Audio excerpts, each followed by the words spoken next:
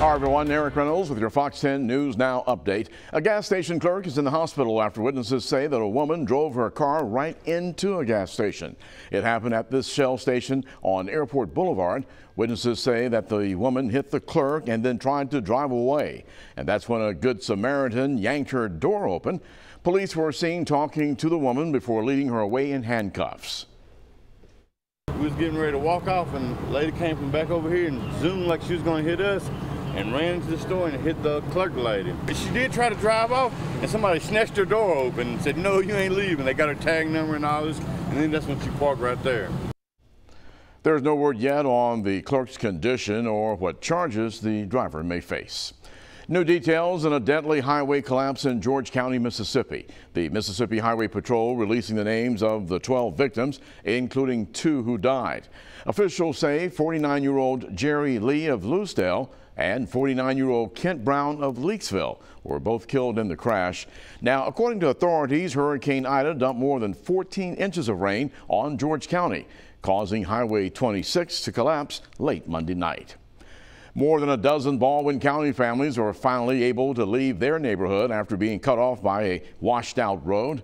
River Road at Flat Creek caved in on Monday afternoon, cutting off both access and the water supply to several homes. County crews were finally able to repair it yesterday afternoon. The water level had dropped several feet. That allowed crews to fix the road, at least temporarily. Now, the frustration for those who were stuck is that they know this will happen again if a more permanent fix is not found. County engineer Joey Nunley knows that folks are frustrated, but says that finding a solution will take time and commitment. It's got to be the commission making this a priority.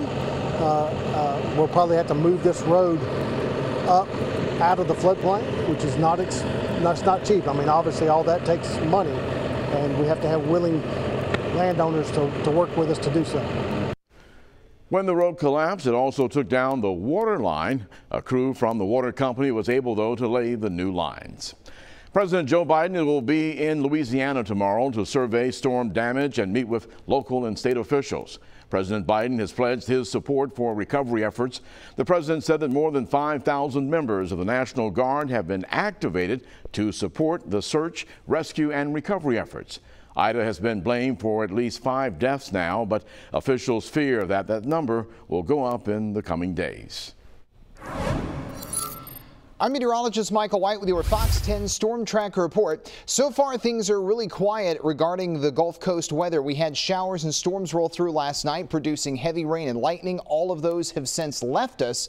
And as we pull back and show you the bigger picture, a lot more dry weather is engulfing not just the Gulf Coast, but also the southeast in general. Our humidity is going to start to get a little lower. Our mornings will start to be a few degrees cooler, but our afternoons will still be toasty. Temperatures are still expected to get into the lower 90s just like they did yesterday, so plan on hot afternoons, but fewer showers and storms will start making their presence felt in the coming days. But if you're concerned about the widespread rain that we saw roll through here last night, thankfully that is all long gone. Now, what about the tropical disturbance that we're watching down to our south in the Caribbean? As of now, the odds of it developing into a tropical depression or storm is at 30%. Most of the models have this thing going into Central America and then just dying off. But a couple want to bring this thing up into the southern Gulf of Mexico, which is the reason why we really have to keep watching it carefully.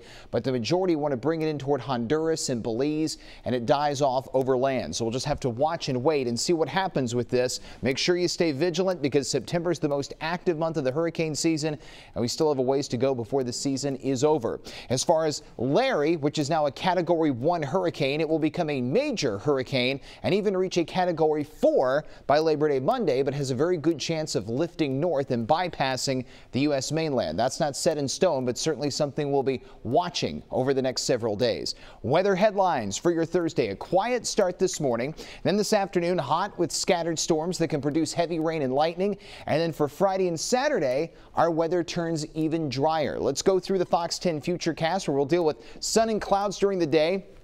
A little intermittent rain and storm activity will blossom up around school pickup time, and by the time you go to pick the kids, or by the time you leave work, and then even into this evening, we will still have a few showers and storms around. So if you have nighttime plans, you might want to have the rain gear close by. Here's how the next 7 days stack up. Highs will be in the 88 to 90 degree range the next several afternoons. We might actually get into the upper 60s starting tomorrow morning. 68 to 71 the morning temperature range. That's not terrible. A few scattered storms will come back for the Labor Day weekend, but not an overwhelming amount, so outdoor plans should still be A-OK. We'll talk much more about your weather throughout the day right here on Fox 10 News Now.